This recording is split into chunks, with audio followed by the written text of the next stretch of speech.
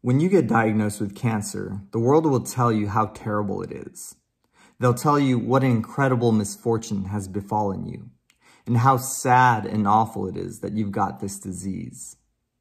In these times, your loved ones may send messages of hope and optimism. If you're fortunate enough to have these kinds of people in your life, consider yourself blessed. However, many will be unable to handle the reality of your situation. They'll be overcome with fear and worry. Inevitably, the world will try to convince you that this is a most tragic outcome and express their pity for your circumstance.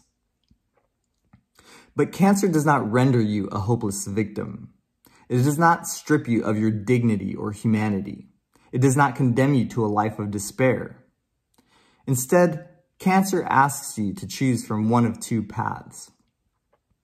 The first path is dominated by sadness and self-pity. It is a deep, dark pit that swallows all light and is permeated with the dank smell of despair. It is a path of suffering where you choose to play the victim and internalize a sense of defeat.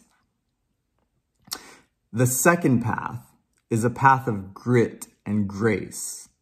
It is messy. Moments of hope and determination mixed with periods of deep grief and sadness.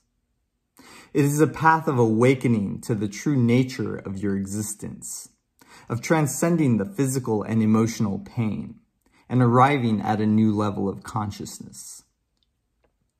It is not, as some might imagine, a path of blind optimism. Rather, it is a deep and resounding faith that no matter what happens, you will hold your head high, smile in the face of adversity, and continue pressing forward no matter how uncomfortable it may be. It is being at peace, knowing that your fate is divinely guided, nothing left to chance.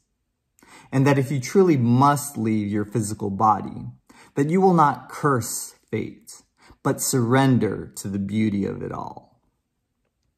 Cancer does not steal your life from you. Cancer gives you a chance to decide who you want to be and how you want to live your life. In the end, we may not control what happens to us, but we can choose how we respond. And in that choosing, we show the world what kind of person we truly are. So now is the time. Which path will you choose?